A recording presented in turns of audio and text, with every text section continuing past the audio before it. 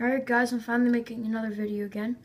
And this entire week I've half days, so be expecting a lot of videos this week and next coming week. Alright, so first video I'm making is an update on all my new betas. As you know, if you watch one of my earlier videos, there was a disaster and the heater malfunctioned and Azure and Tangerine are no longer alive. And so that means I had 2 spots in their tank right now, which is a mess because I'm doing a water change. Okay, so here's Pomegranate. She's not new. She's my first beta. She's a female. She's flaring right now.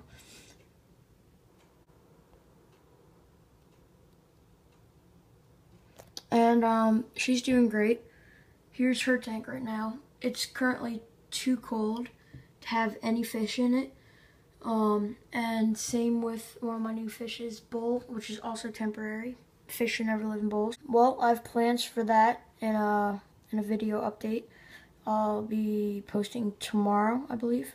Still follows my finger. And she jumps. Pretty high too. You could do it. You could do it. There you go.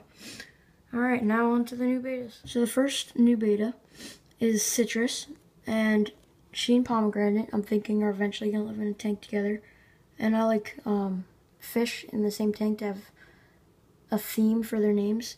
So Citrus and Pomegranate, like they're both categories of fruit, I guess. And Citrus, I got the same day that I got the 2 males to fill an Azure and Tangerine spot.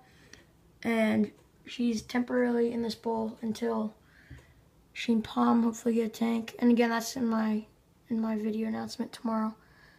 And she's grown a ton since I first got her.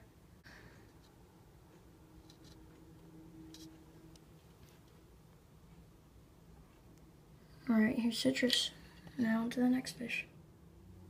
Alright, so yesterday I was in PetSmart and they had this huge shipment of baby betas.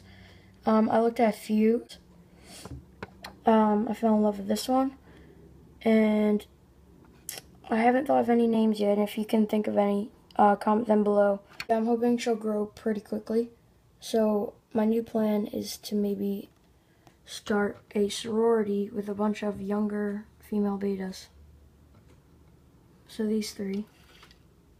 If you have any tips on sororities, comment them below. This will be my first sorority.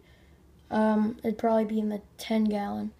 And whenever I go to the store and I see like a smaller female beta, I'd probably get it for the new sorority. And now to the males. And first we have Legolas. And Legolas, he wasn't in the greatest condition. He had Popeye and his scales were not in the best shape. But I took him home and he immediately turned like much more intense colors.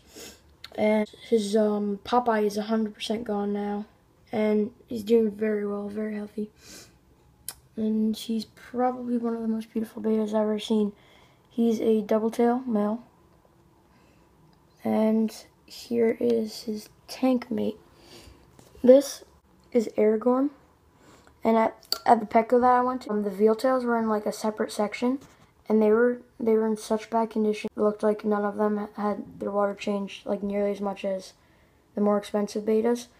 And this one didn't look too well. He's really bloated and he had swim bladder disease. For the first 2 weeks after I got him, he didn't eat and he's just extremely bloated and floated to the top. His fins are healing. He no longer has swim bladder disease. So here he is. Here's Legolas. And here's him. And the reason they're all out is because I'm doing a water change on all the beta tanks. But yeah, here are all the new betas. And here's Pom, my first beta.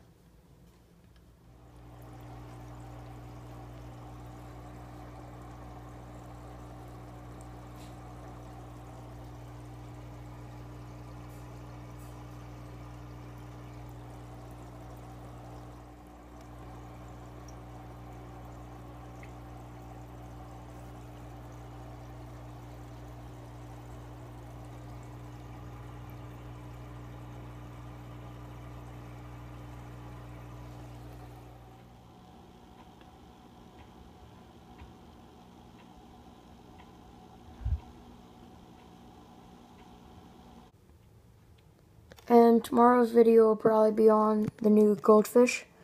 And if you remember, Mango, Momo, and Minnie didn't make it either during that that 1 week.